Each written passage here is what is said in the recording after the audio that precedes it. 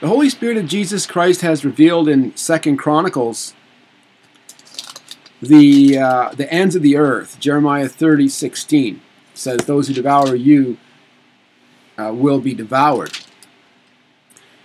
In 2 Chronicles 20, what happened is, says here, after this, the Moabites and the Ammonites, and with them some of the Meunites, came against Jehoshaphat for battle. And Jehoshaphat pleaded with God regarding all this great multitude, says here in verse 2, a great multitude is coming against you from Edom. A messenger went to King Jehoshaphat. And so this devourer is coming from Edom, from beyond the sea. So this speaks regarding exactly what the Bible says regarding the closing of the age. In verse 12, and this is happening right now, this is staging right now. This is right at the door. In verse 12, it says, "O our God, wilt thou not execute judgment," reading out of the RSV Bible, "upon them?" Question mark. "For we are powerless." So this is Jerusalem speaking to God. "For we are powerless against this great multitude that is coming against us. We do not know what to do, but our eyes are upon thee."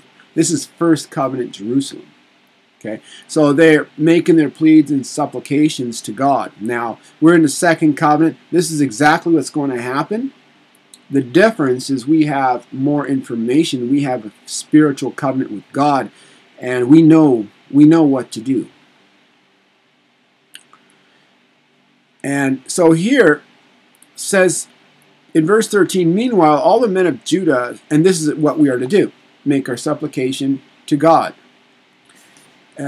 "Meanwhile, all the men of Judah stood before the Lord with their little ones, their wives and their children.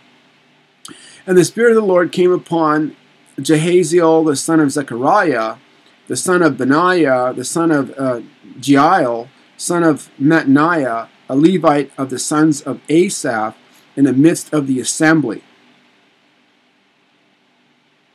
So God raised up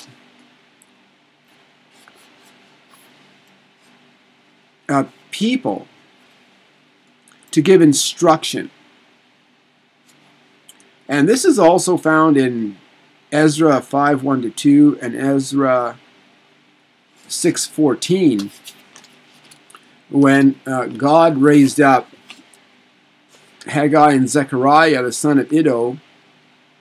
They prophesied to the Jews who were in Judah and Jerusalem in the name of the Lord God of Israel, who was over them. Then Zerubbabel, the son of Shealtiel, and Jeshua, the son of Jozadak, arose and began to rebuild the house of God, which is in Jerusalem, with them, where the prophets of God were helping them. So is the prophets, God raises up the watchmen and the prophets, the true ones, who give the true instruction for Israel to build the temple in the times of need. And right now what we're doing is we're building the spiritual temple.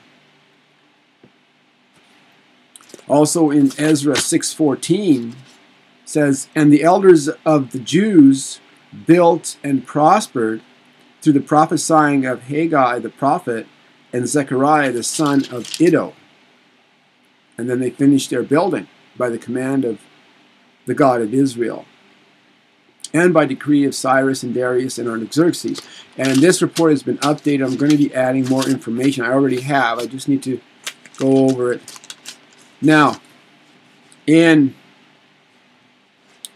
continuing in verse 15, "And he said, Hearken all Judah and inhabitants of Jerusalem, and King Jehoshaphat, thus says the Lord God to you, fear not, and be not dismayed at this great multitude." So this is the multitude that crosses the river Euphrates. This is actually even right now, the great multitude, all the nations that are raging, that are coming against Israel, happening right now, even before this great military comes from across the Euphrates River. This is the one that devours itself.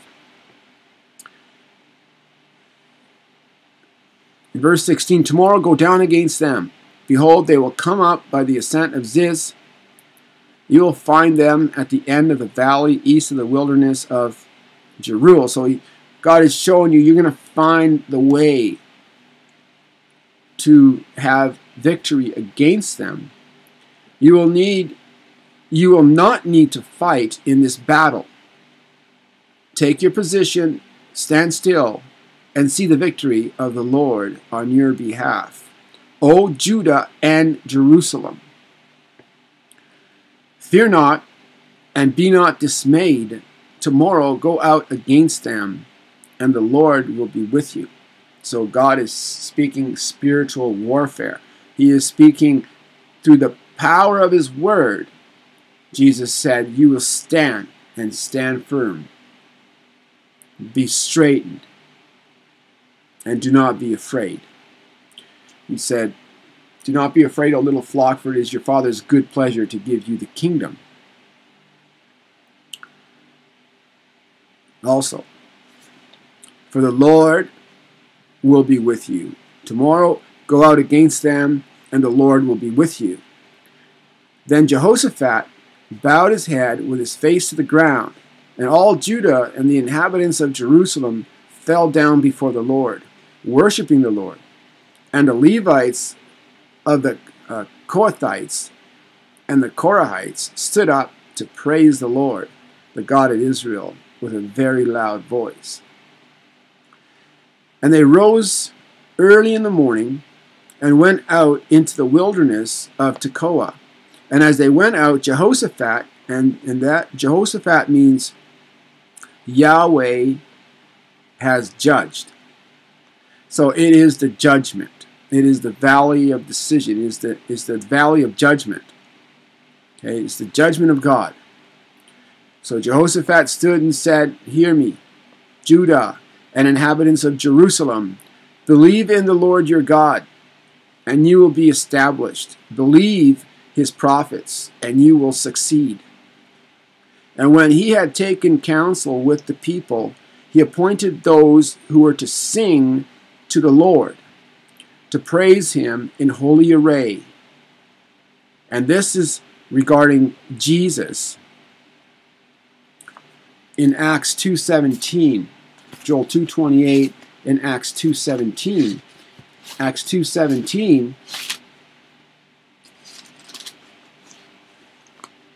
says, in the last days it shall be, God declares, that I will pour out my Spirit upon all people, and your sons and your daughters shall prophesy, and your young men shall see visions, and your old men shall dream dreams. Yes, and on my men servants and my maid servants in those days I will pour out my Spirit, and they shall prophesy. They will receive more. Those who respond. And so here, this is what is happening. So they are appointed. And when he had taken counsel with the people, he appointed those who were to sing to the Lord. That's the marriage supper of the Lamb, the sealed 144, and praise them. That's the 144,000 in Revelation. To sing to the Lord and praise Him in holy array, white robes, as they went before the army, and say, give thanks to the Lord, for His steadfast love endures forever. And this is also in the Psalms. In verse 22, and when they began to sing and praise the Lord, and when they began to sing and praise, the Lord set an ambush against the men of Ammon, Moab, and Mount Seir. So here we have the iron, that is Ammon from the north, and Moab we have the Murray clay. And Mount Seir is the New World Order, who had come against Judah, so that they were routed.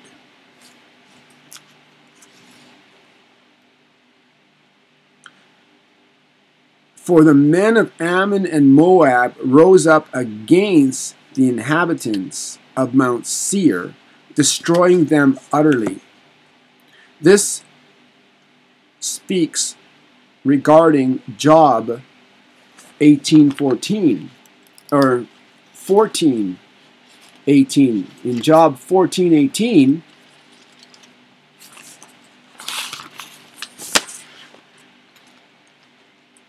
but the mountain falls and crumbles away, and the rock is removed from its place. So Edom, the mountain, the New World Order, Mount Seir, is crumbling down. It will be taken down by the Ammonites. It's the New World Order that is, it's killing itself by inducing world war. And the Ammonites, once again, are the giants, the spiritual giants.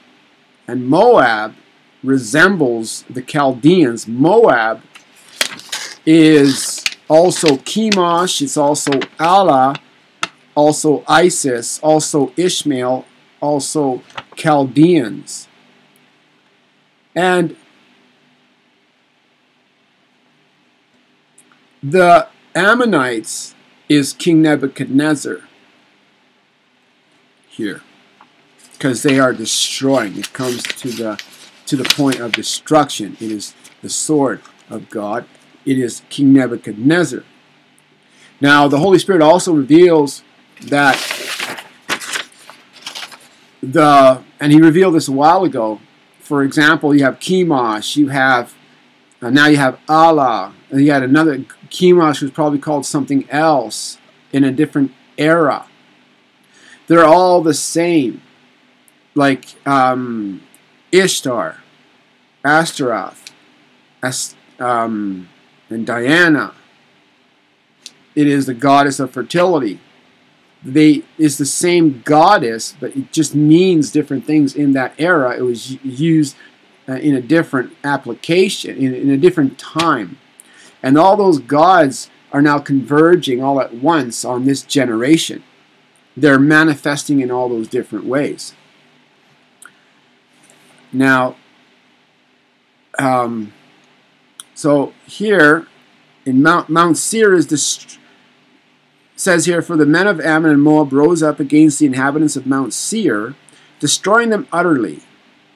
And when they had made an end of the inhabitants of Seir, they all helped to destroy one another. So that once again is Jeremiah 30:16. Those who devour you will be devoured. And in Zechariah also 11 verse 9 says,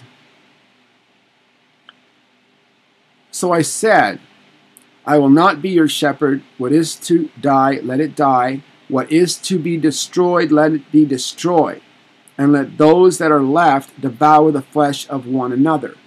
So that's exactly what is happening. This is exactly what is going to be transpiring here in the immediate future, extremely soon. So I hope you're edified. God bless you. Jesus Christ is Lord, to the glory of the Father. Praise the Lord. Glorify the Lord. Jesus Christ with all worship and praises. And desire the pure spiritual milk, that through that we may grow thereby into greater salvation in a mature relationship with Jesus, understanding the signs of the times, knowing where we are, and knowing exactly what to do. So God bless you, and Jesus is Lord. Amen and amen.